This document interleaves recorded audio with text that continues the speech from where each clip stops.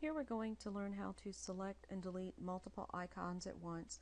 And the first thing you're going to do is place your mouse in a blank empty area of the desktop, left click Don't Let Go, and begin to highlight the multiple files that you want.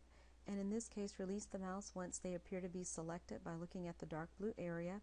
You have a couple of options. The first thing is you can left click and then drag it to the recycle bin, or if you would have wanted to, you could have hit the delete key in order to place them inside the recycle bin.